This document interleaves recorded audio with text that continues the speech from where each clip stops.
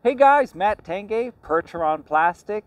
The cold weather is coming. You can feel it in the air here in Ontario, and that means it's going to be brine application season. If you're not familiar with brine, brine is basically a liquid salt, and it's being used more and more now on public road spaces, sidewalks, and parking lots and driveways to reduce ice buildup and make things safer for everybody.